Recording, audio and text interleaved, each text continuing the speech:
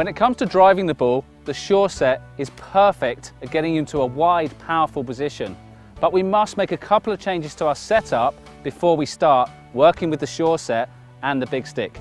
So let's get rid of the driver for a minute. Keys, we must have it on a long setting to produce a wide radius. So we're into our setup position again, and from here, rather than setting up neutral as we do with our iron, we're just going to go a little bit wider with the right foot, and we're going to tilt the right shoulder back just a little bit.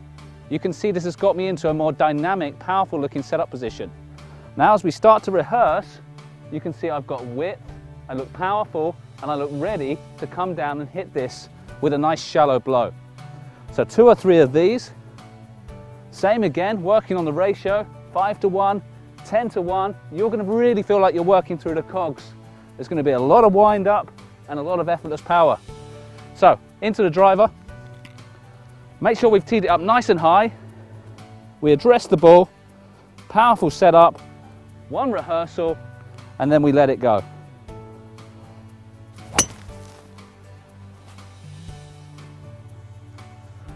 Lots of width, lots of power, lots of consistency.